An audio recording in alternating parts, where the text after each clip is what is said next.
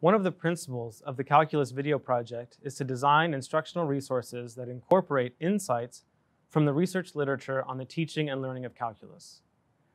This research has documented the significance of quantitative reasoning for supporting students' conceptual understanding of key ideas in calculus. The focus of this video is to explain what it means to construct a quantitative understanding of two important calculus topics: instantaneous rate of change and the definite integral. A quantitative understanding of constant, average, and instantaneous rate of change relies upon productive conceptualizations of ratio, rate, and continuous variation. A ratio is a multiplicative comparison of the measures of two non-varying quantities, while a rate defines a proportional relationship between varying quantities measures.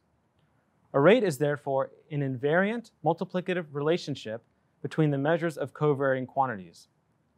Constructing a rate involves images of variation, as well as the expectation that as two quantities vary, multiplicative comparisons of their measures remain constant. Rate of change is a quantification of two covariant quantities and results from a multiplicative comparison of corresponding changes in their measures. The rate of change is constant if corresponding changes in the quantities measures are proportional. Conceiving changes in quantities measures as quantities themselves involves a quantitative operation with attention to a point of reference. So constructing a quantitative understanding of constant rate of change requires students to construct changes in quantities values as quantities themselves, and then to abstract an invariant multiplicative relationship between corresponding changes in the quantities values. The idea of average rate of change is important for characterizing the covariation of quantities whose measures vary at a non-constant rate with respect to each other. Let's assume f is a nonlinear differentiable function. We define the average rate of change of f over a particular interval as the constant rate of change of a linear function that has the same change in output values as the function f over the interval. Being a nonlinear function, f of x does not vary at a constant rate with respect to x. This means that changes in f of x are not proportionally related to corresponding changes in x. However, for any x value in the domain of f, there is an interval sufficiently small containing the x value over which f of x varies at essentially a constant rate with respect to x. Of course, since f is not a linear function, f of x does not vary at a constant rate with respect to x over any interval of f's domain. However, over intervals sufficiently small, the covariation of f of x and x is indistinguishable from quantities that vary at a constant rate with respect to each other. In calculus, one often refers to the instantaneous rate of change of one quantity with respect to another. This term can be misleading to students, since a rate of change is a multiplicative comparison of changes in quantities measures.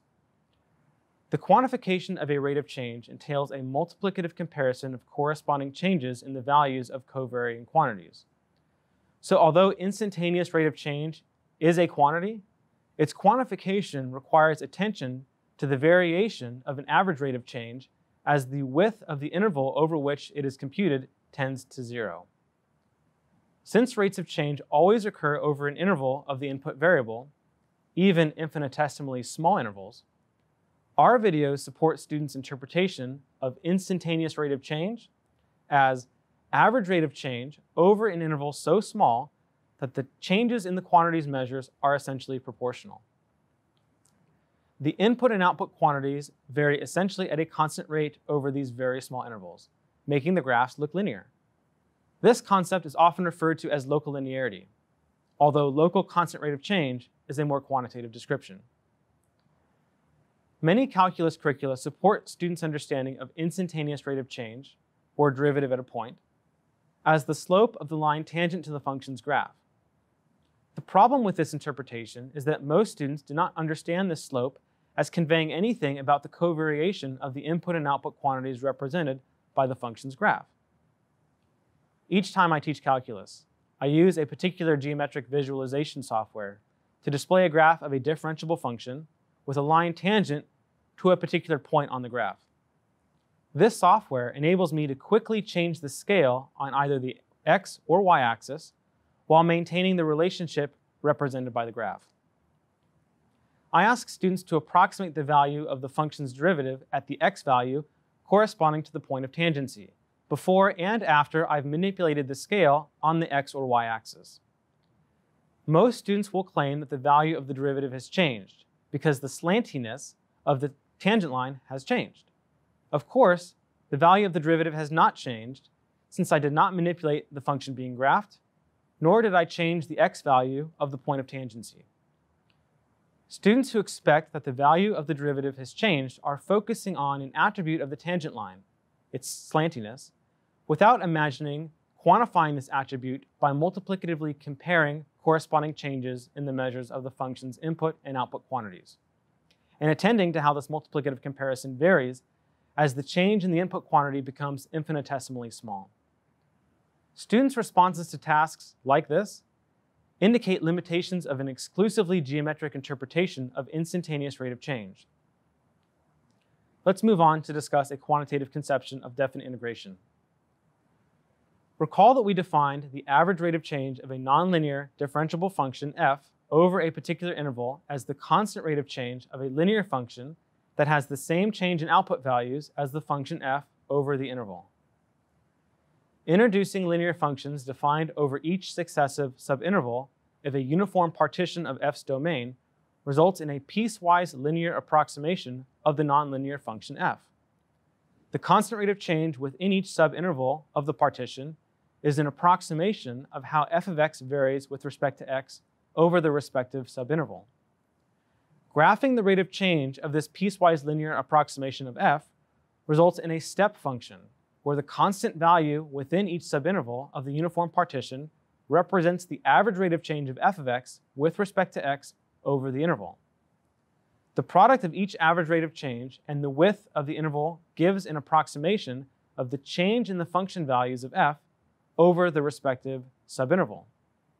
Summing these changes gives an approximation of the net change in f of x over a particular interval of its domain. Increasing the number of subintervals of the uniform partition improves the accuracy of the approximation, but does not change the quantity being approximated. So the meaning for average rate of change our videos support is essential to constructing a quantitative understanding of Riemann sums, definite integrals, and ultimately to the relationship between rate of change and accumulation expressed in the fundamental theorem of calculus. In conclusion, the instructional resources developed by the Calculus Video Project team do not restrict students' understanding of derivatives and integrals to geometric interpretations. Our videos enable students to understand these common interpretations as consequences of a quantification process. The primary value of the meanings our videos promote lies in their potential to support a coherent understanding of the fundamental theorem of calculus. Devoting time to understanding how our resources encourage students' quantitative reasoning will enable you to use these resources in a way that has the greatest potential to impact your students' learning. Best of luck, and I hope you have a wonderful semester.